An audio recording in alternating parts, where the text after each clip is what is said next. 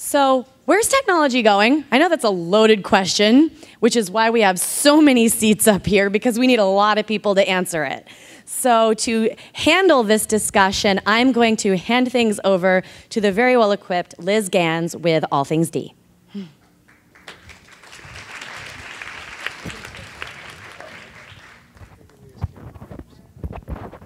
Oh, you're not on yet? Wow.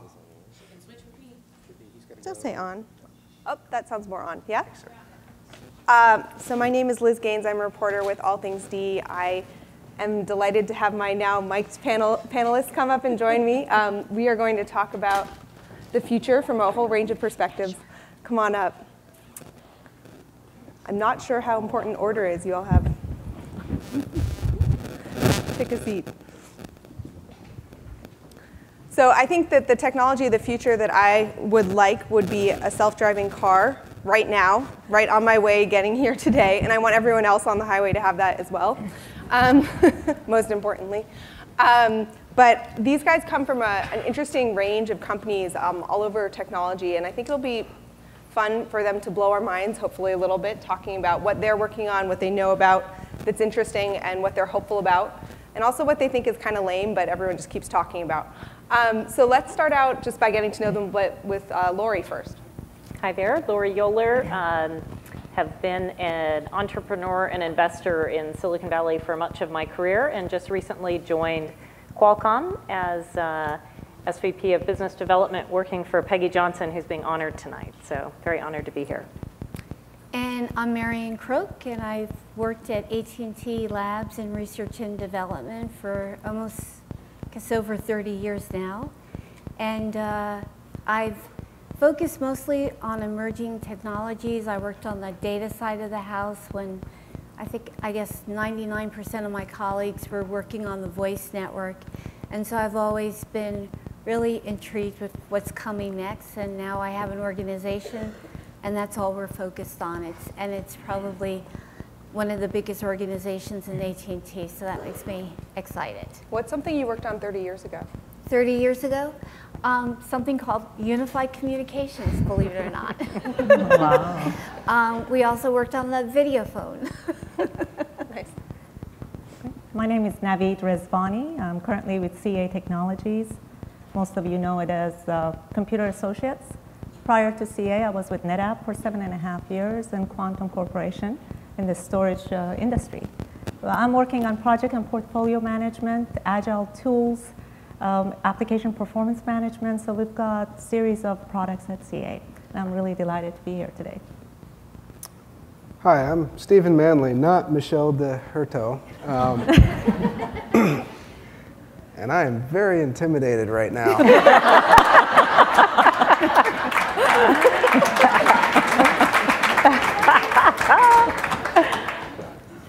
So my job, I'm the CTO for EMC's Backup Recovery Systems division. So again, you can think of us as the technology infrastructure that makes sure that your data is there when you need it. So that's what I do. I'm Catherine Ball. I'm actually a geneticist working at an internet company, which is a little bit different from me and very different for them. But I lead a small team of biologists who are developing a DNA test for Ancestry.com. Very cool. Why don't we start there? Talk about how you can integrate biology and technology. Can you, how far along are you, and how far might that go anytime soon? We're pretty far along. We've been running with the product that we have for just over a year. And I know people here don't think so, but biologists think we've been using technology for a long time. And we've been doing a lot of big data stuff and analyzing data using very much the same sort of model as real, particle physics people do. You take a lot of measurements over and over and over again, and it works. And so we've been doing this for a long time. What does that add up into? It adds up to signals you can trust. So one of the things that we're doing is allowing people like you and me just to spit into a tube. We use some of the pretty cutting edge biological technology to measure your DNA that you're leaving in your spit. And we've got a bunch of very talented statisticians who write algorithms and talented computer scientists who make them run on the machines these guys are giving us. And then we'll able to give you guys a beautiful result. So it's a sort of... Is that telling me who I'm related to? It will tell you who you might be related to. It might tell where your ancestors might have come from in the world. And it puts you together with the people in our database that you are related to, so you can collaborate to find out more about your family history. Okay, cool. So who has the thing that's the most unrelated to that? Everybody, right? Go ahead, Marian. Well, I guess the thing that we're working on that you talked about earlier is machine-to-machine communication, where we will have cars that drive themselves, which I initially thought of as ridiculous, but then when we actually started working on it, and it's really parking themselves and getting you out of tight, accident-prone situations. So it is significant. But a lot of it is more practical, so that you can talk to devices that are in your home through mobile tablets that you may have. So if someone shows up on your doorstep, you can decide if you're gonna send an alert to 911, or you're gonna turn on the lights, or you're gonna actually open the door and let the person in. And that's technology that's both practical, innovative, but something that I think you're going to have within your hands within 6 months, so it's exciting. And then there are other things that we're putting out into the market today, audio-visual techniques to use to help people explain bills that may be complicated, and it's all very personalized to you, so that if there's some issue that you have on your bill, you don't understand it, you can simply press a button and it will be explained to you. If you have young children and you're teaching them how to read, they can look at Goldilocks and point to words, and through a very natural sounding voice with the right intonations and cadence, they can have those words turn into actual stories with real characters. So that's all very exciting, and it's using the technology that we're using and building today, and we're putting it out into the marketplace almost immediately, which I like. Before in Bell Labs, where I came from, there was a lag. So there'd be months and months, sometimes years, before the technology would emerge and we would actually have a product.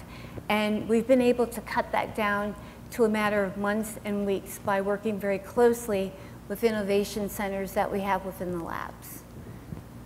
Go ahead.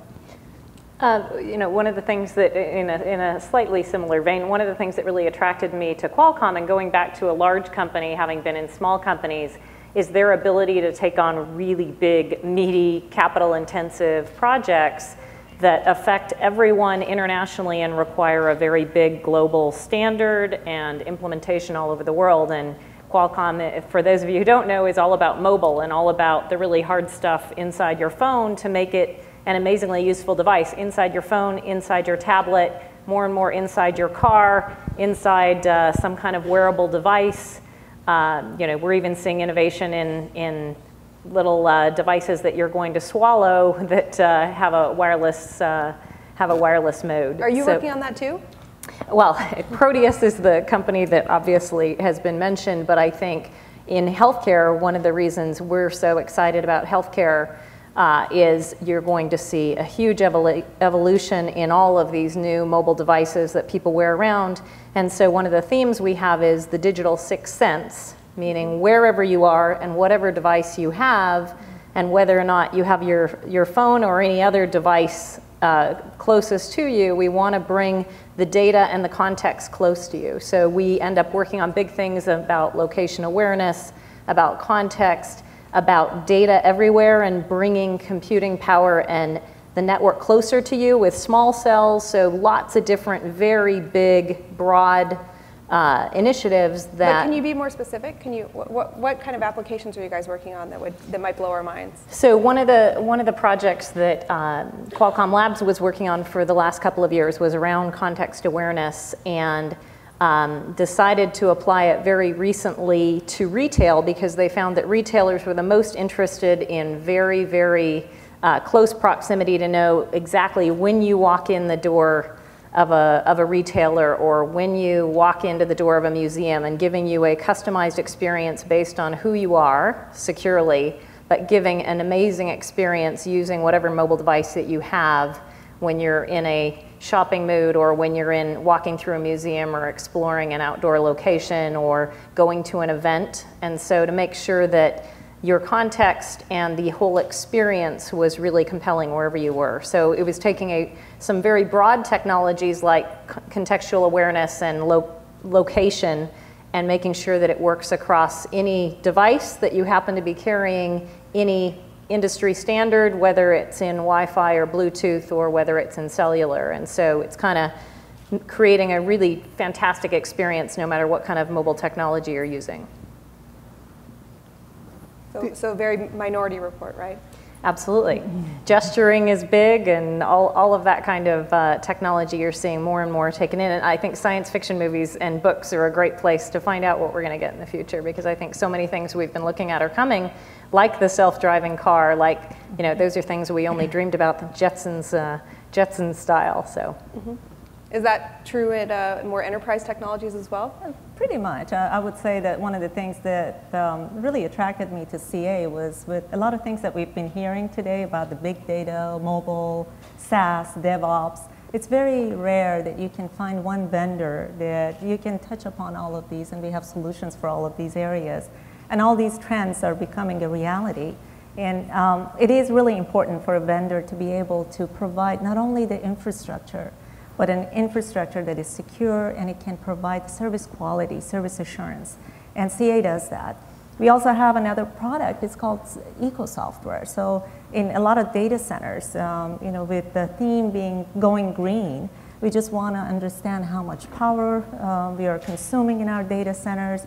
We can have auditable trails to make sure that the companies are actually compliant with a lot of these green initiatives.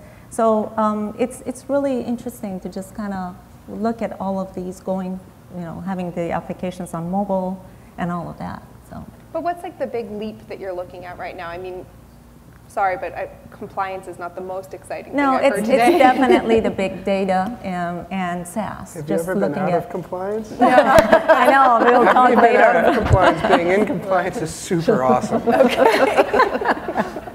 Just saying. But I think just transporting our portfolio into the SaaS, and that's the future of IT management. Mm-hmm. So that's really for a CEO to know exactly what their teams are working on. I was just talking to one of the CIOs for one of the small companies, said I had no idea my team in this other country, what they were working on, and I would ask them, okay, can you work on this next project? They would also always say, no, we're busy on this, and now the tools that CA has can provide that level of visibility and transparency. Mm-hmm.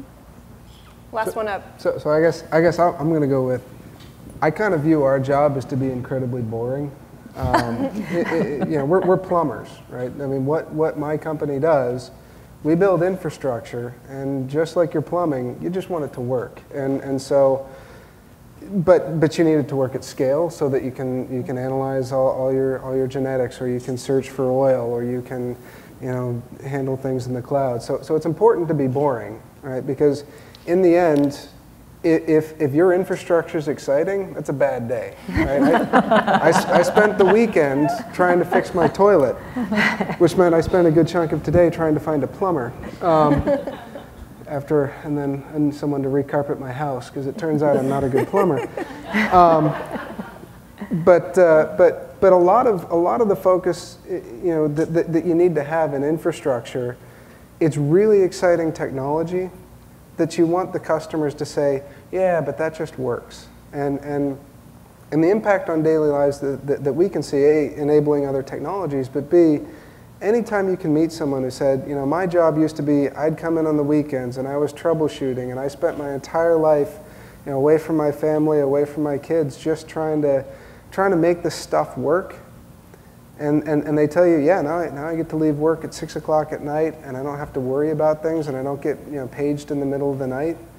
that's really rewarding. So in some sense, all this big data, all this moving to the cloud, if you don't have the right plumbing underneath it, everything else falls apart on top of it. So we joke that our job is to be boring, but the truth is, like your plumbing, like your electricity, it's really, really hard problems.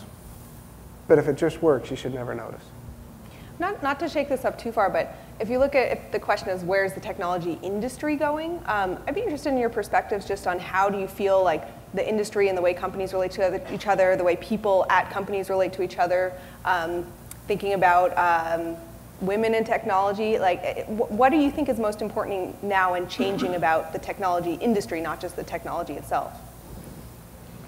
One of the trends that we're beginning to notice when we look at the analytics of the network, and it's my background is both in quantitative analysis as well as social psychology. So we're beginning to see a drop-off in private one-to-one communication. People just simply talking to each other, even texting to each other.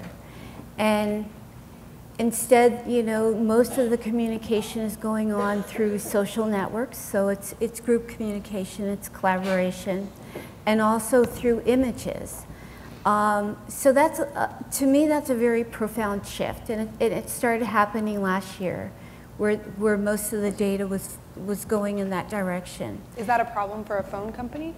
No, because we can stay on top of it, and we're always inventing technologies to handle that type of. In fact, it's helpful for communication companies because video demands more bandwidth, and so there are more networks, and there are cost models that will work out so that it's profitable. But I do think it's profound in terms of just the nature of social engineering and what's happening, and what is driving that change, and what it will mean for the coming generation. Will they be more collaborative and group-oriented, or will they be socially awkward and not able to really communicate well? What do you think? I'm hoping, because I do have 3 children in their young 20s, so I'm hoping it means that they're more collaborative. But I do sit there many times, and all they're doing is just clicking away and not communicating. Not communicating verbally in a way that I can hear them. So the one thing that I'm hoping is that video conferencing for consumers, I'm hoping that improves, because that technology is unreliable, the resolution's not very good, and 80% of communication is nonverbal.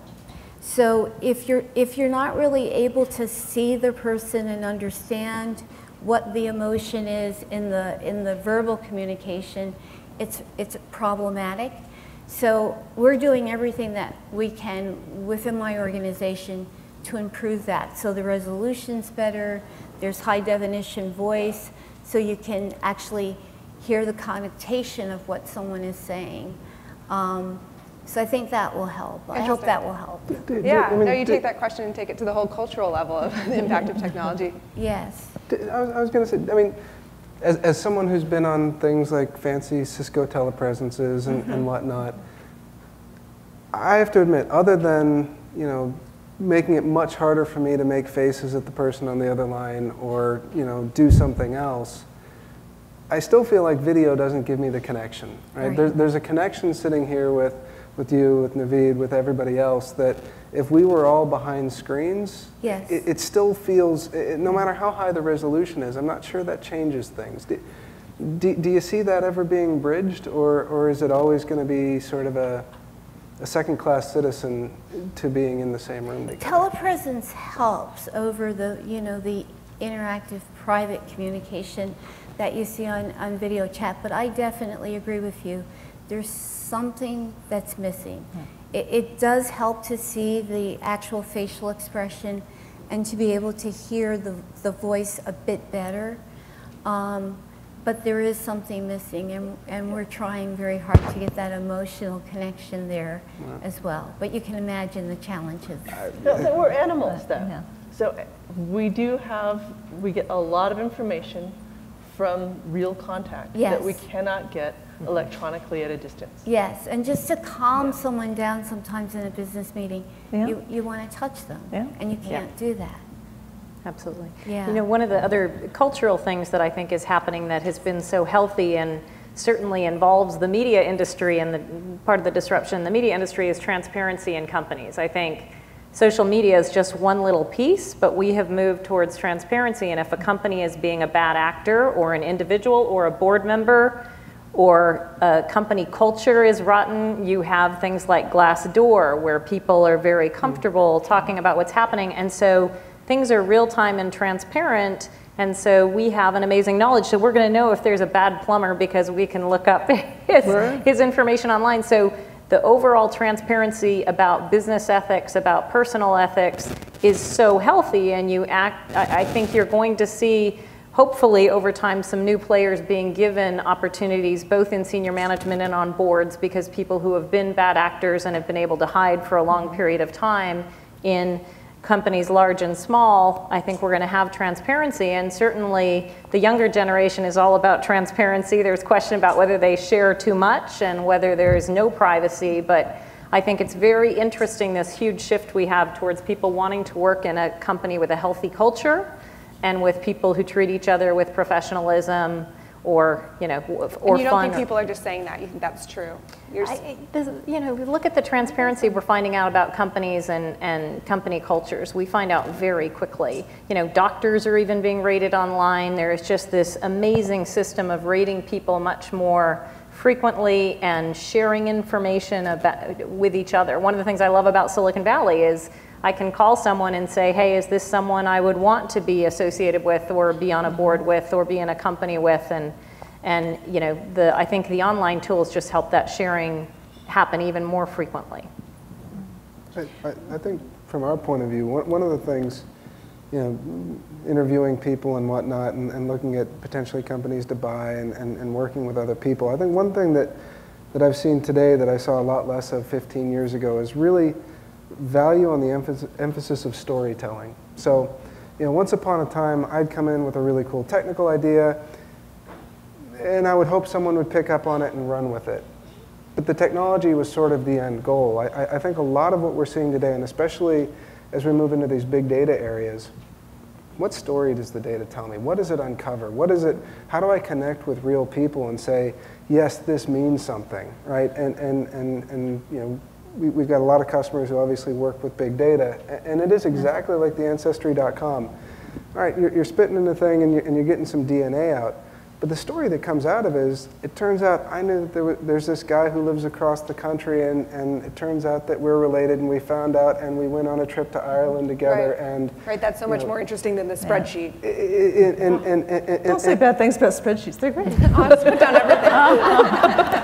But I think it's a real shift, and I think it's important in everything from when people interview to be remembered that you have to be able to spin stories, to if you're starting a company, you have to be able to tell stories, to if you're just inside a large company and you're trying to affect change. I think if you don't come up with a narrative, it's a lot harder to connect to people now than it used to be, because there's so much more information swirling. If you don't connect to us as storytelling animals, raw data is a lot harder to get in front of people and get them to pay attention to. Do you think that the technology industry is any closer or further away from the cutting edge of science and research? I mean, Marian, you were saying that you feel that research is a lot more connected to products now, but then also you're kind of thinking about your research from a business lens. And then, I mean, Catherine, you're talking about feeling a little bit like an outsider in IT because you're coming from biology. I mean, do you think that those things are coming together, or that are tech people deluding themselves into thinking they're on the cutting edge when reality, like, you know, over at the university next door, it's much further along? I think with respect to the big data and the amount of data that we're dealing with, we have to be very careful. I think that's one area that, you know, we keep talking about it, and there's a lot of data that is available. I was looking at the little cartoon thing that said that they have shown that the people that were struck by lightning, they also have cats. I mean, the correlation there, I mean, you really have to be careful. There is a lot of information out there, right? What do you do with that information? And I think that's one area that is going to be really challenging, and remains to be challenging, to tell the story, to be able to kind of come up with the story and say, this is how you connect the dots. Do you have a cat? No, so you're safe. I was going to say, no cat, never been struck by lightning. It must be true. But I think the approach is different. I mean, when you think about the way industry works, there's a point. You want to deliver something. In the end, there's a product. You deliver the product, you get paid, and then you start thinking about the next generation product. With science, you want to not deliver something, you want to discover something. And it's a completely different metric, and the process by which you do it is called the scientific method. It's the best one ever. But it's very different from product development, and putting those two processes together takes some determination and some understanding. But I think it's possible, and I think it's rewarding, and I do think it's important. And when we see a lot more people who have been well trained in the scientific method coming into the technology companies and saying, we can prototype faster if we experiment hard first. And I think that is happening.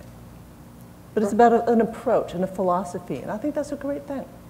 Well, I would say, as someone who came up a little bit through the academic side of computer science, which, you all hear the old joke, if you have to put science after it, it's not. But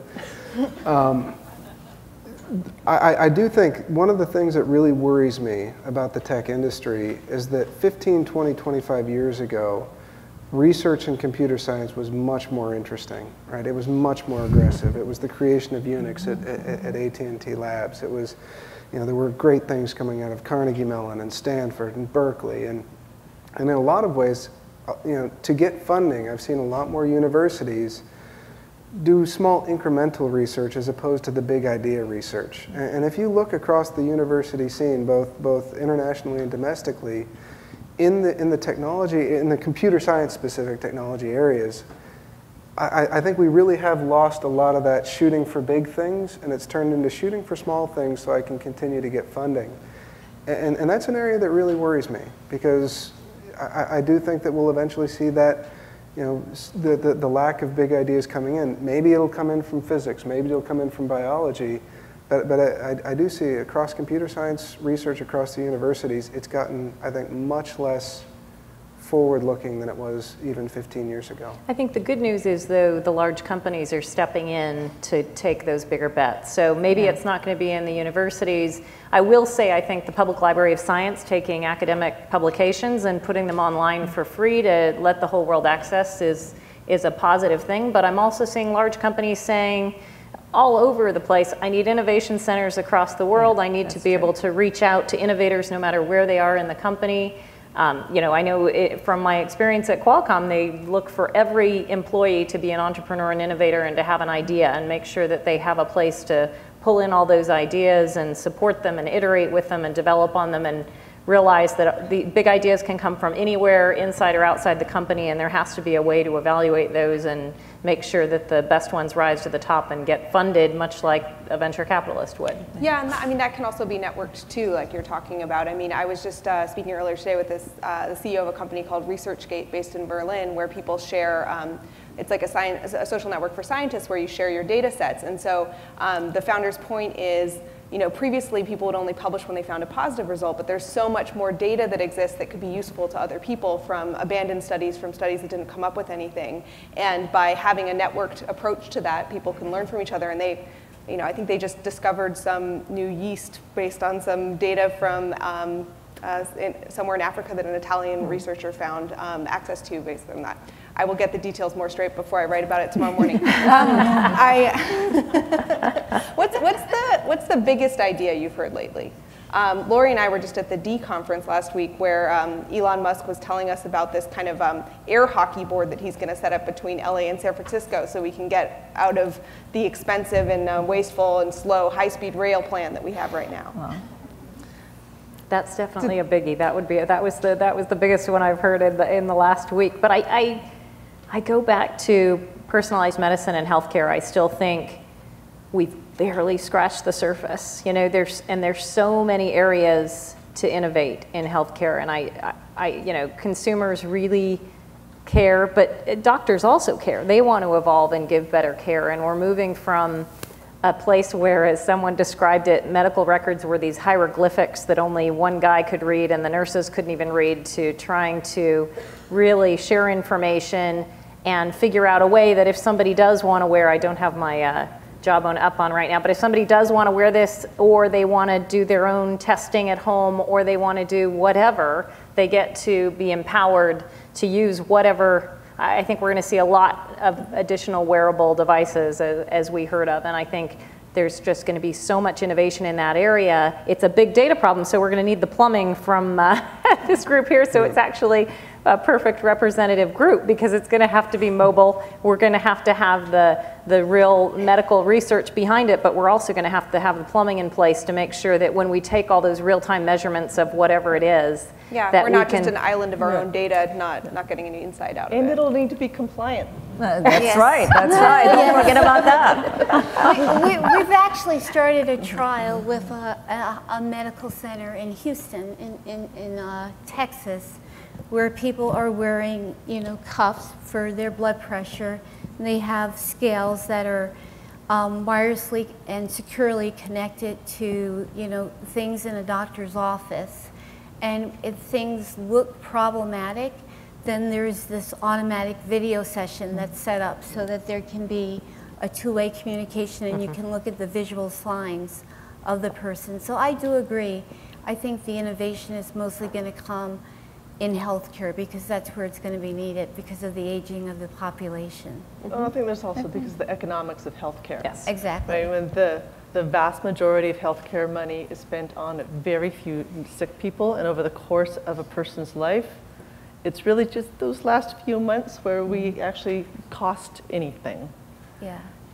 And so anything we can do to mediate those chronic diseases, those long lingering horrible deaths, anything we can do to mitigate that and decrease the suffering is going to be good. So measurements that will say, you're about to have a stroke, how about you sit down and call the doctor, would be very nice. And there are a lot of people who are getting the Fitbits or the other cuffs. Exactly. And they communicate electronically, but the problem is that we also need to understand how your own personal physiology and your genetics and your family history all work into what your personal risk is. And that's going to be fun. That in a way, technology is kind of becoming more human because it's pervading so many aspects of our life that you can't get away from a privacy question. You can't get away from like a self-control issue. Should I really be like, looking at my phone while I'm driving now? No, stop it, Like you actually have to think these things through because they're available to you at all times and you can be connected everywhere. or the scale that tweets your weight. Not a fan of that one. Yeah, what other things are you not a fan of?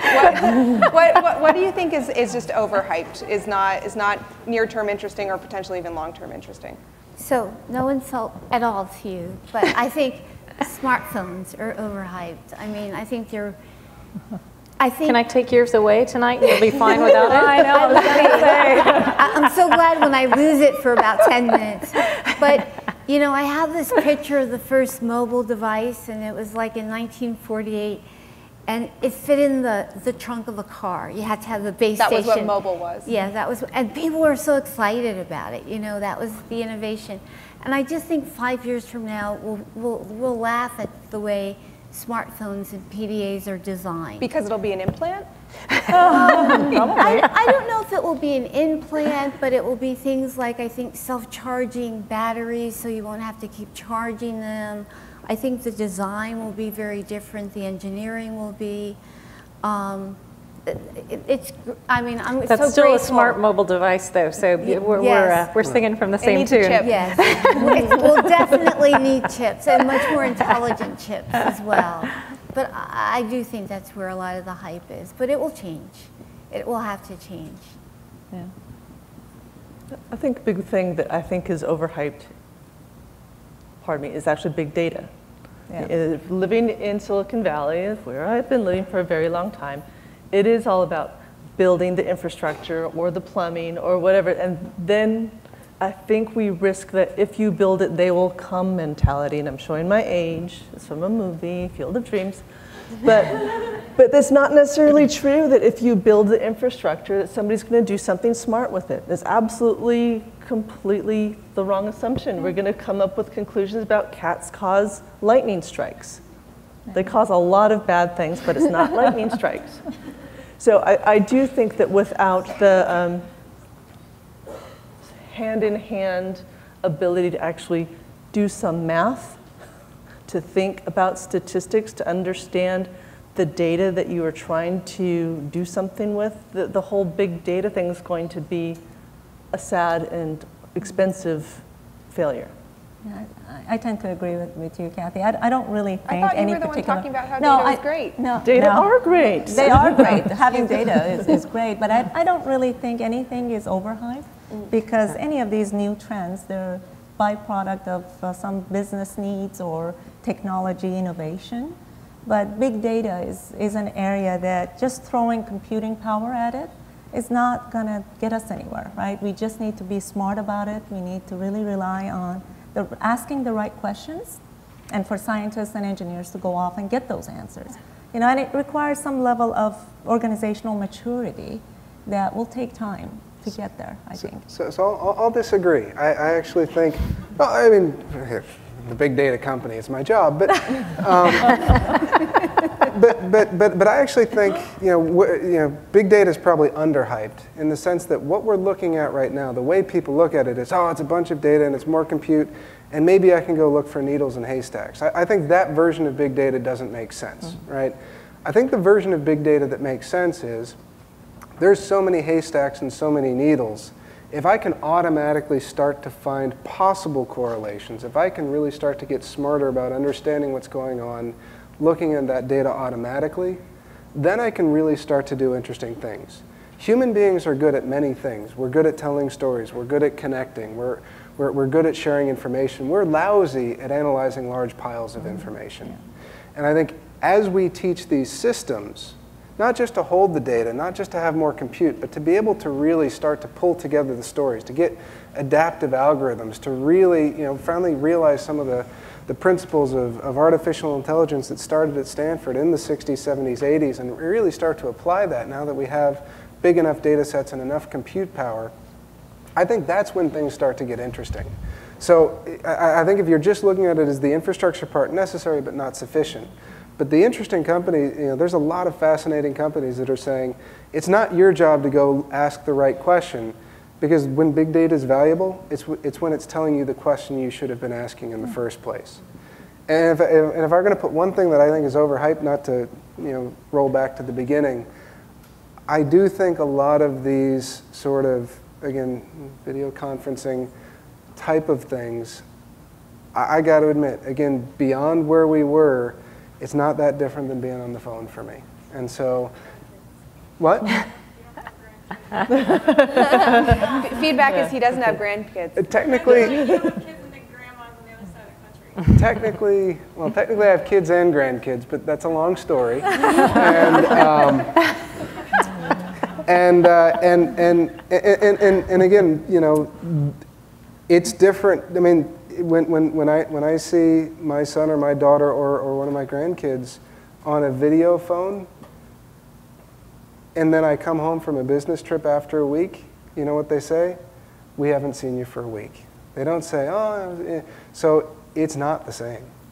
It's not the same as giving your kid a hug. It's not the same as tackling your son and rolling him down the stairs and apologizing to your wife for breaking his arm. You can't do that on a video phone. I'm not saying I did that. Come on, Stephen. Child Services said that it was probably an accident. Did any of you guys see this thing that came out a couple weeks ago that's like some young technologists came out of the Y Combinator program. They're really sick of food. They think it's inconvenient. You have to cook it. You have to, remember to eat. So they invented this like slurry smoothie shake called, get this, Soylent. Oh my goodness. Not a joke as far as I can tell. I mean, yes, a joke, but that you can you know, it provides for you. It comes in 1,000-calorie servings, and you just eat it drink it at times during the day, and then you never have to think about this inconvenient thing of food and human interaction and restaurants and cooking and shopping and, you know. You're all for it. Great not to have to worry about that sex thing either. Let's not get crazy now.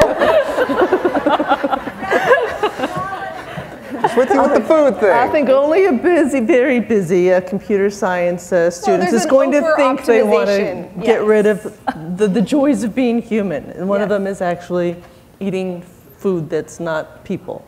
Yes. But there's eat to live and live to eat people, right? I mean, I mean, although, you know, convenience is back though, right? You're seeing the meal delivery services again, and you're seeing concierge services popping up again. So convenience is back, and people don't have time, and I don't get a thrill from going to the grocery store. I just, you know, once in a while, but all the time, the routine, I think.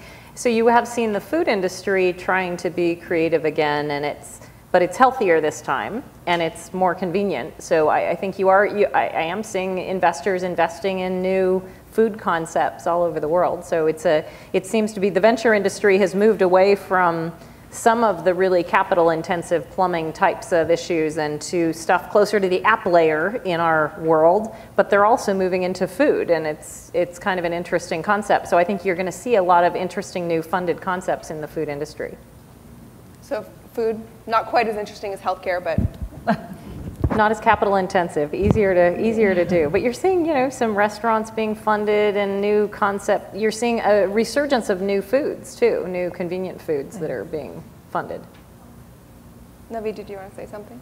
No, I was just. I would agree, though, that there is a coldness to technology. You know, it is bringing us together through social media, but are we really connected, as you were pointing out?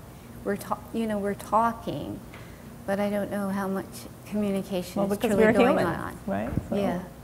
I think we're going to try to wrap up early in the interest of allowing you all to drink some nice wine. Does anyone have a burning question? There was a question over there. Yeah, go ahead. No, my name is Lillian Cordova, and I work at Qualcomm. And I just wanted to make a point about the big data. I work in portfolio and program management, and we have an information management program that is reliant on a lot of analytics, specifically predictive analytics that use big data. And I think a lot of the social media is really reliant on the data that comes out of that in order to really monetize their business. So I think there's a lot that is really, you know, important to that, and it's reliant on the infrastructure. So I think that it's, you know, really complementary to that.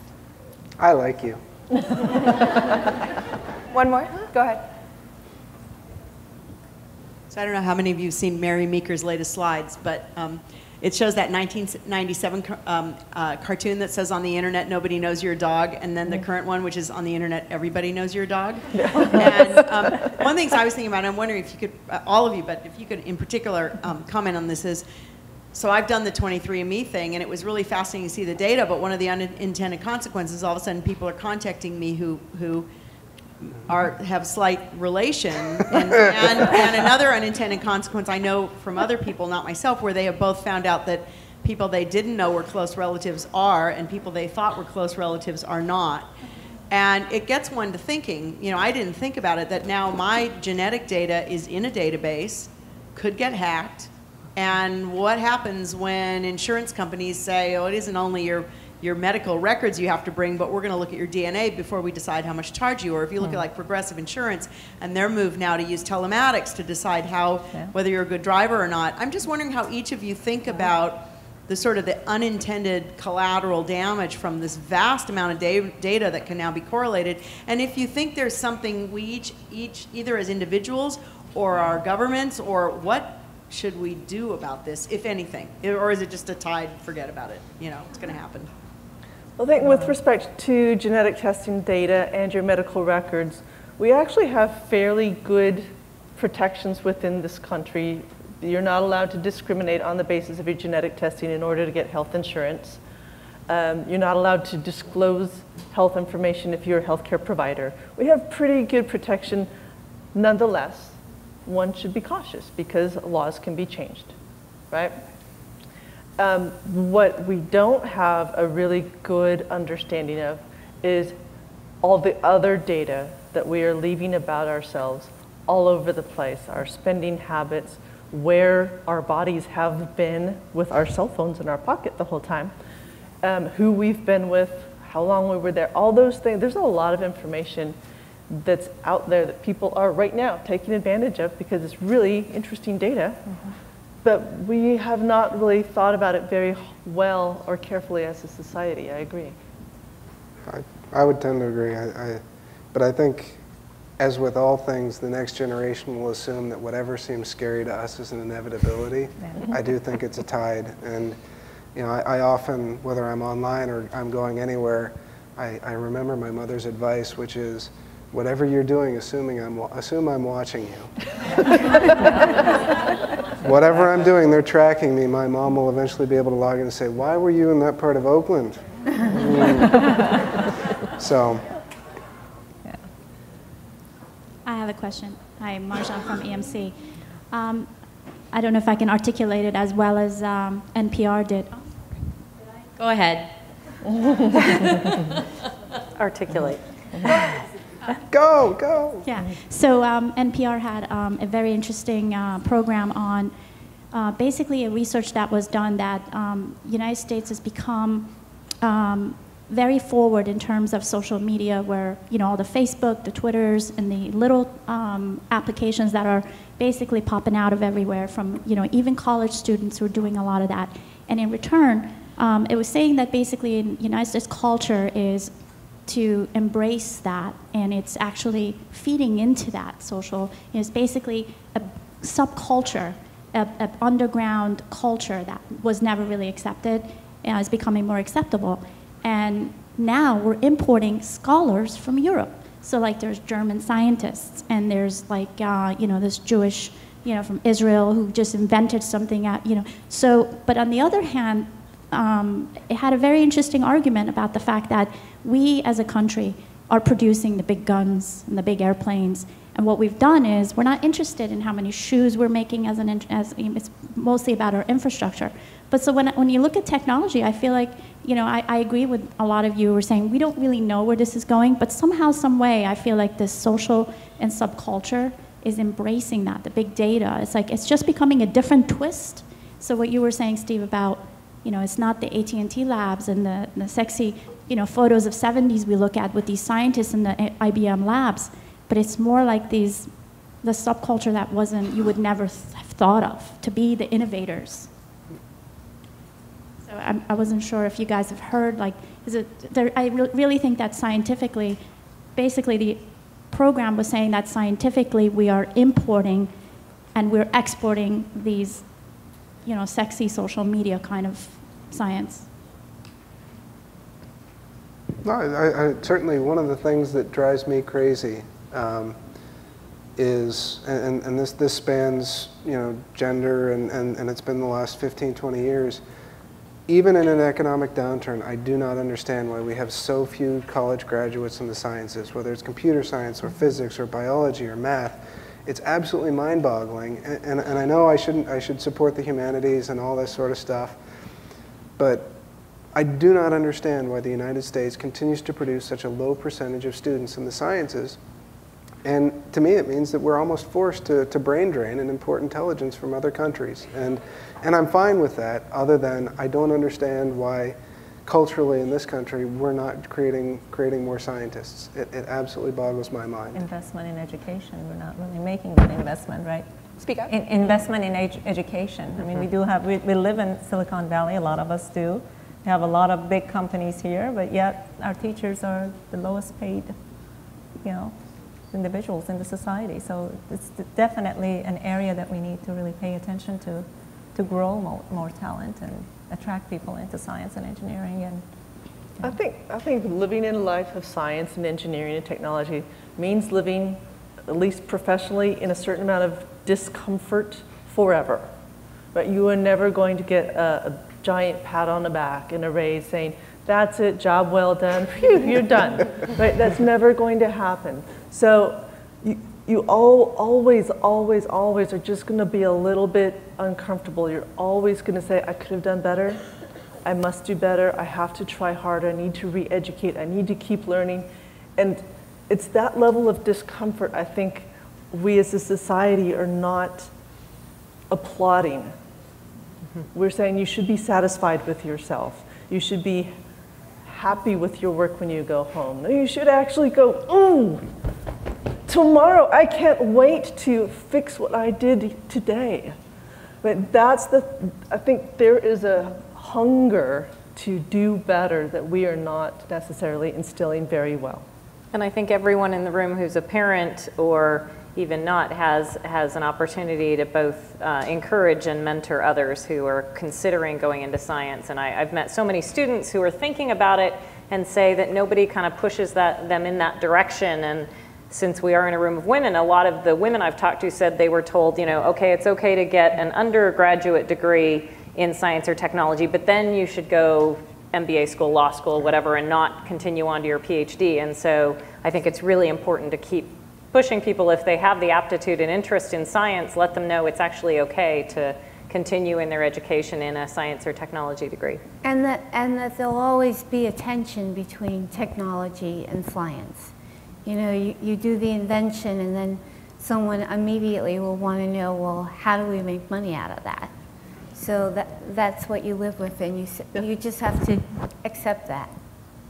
All right, I think we're about to be herded off the stage.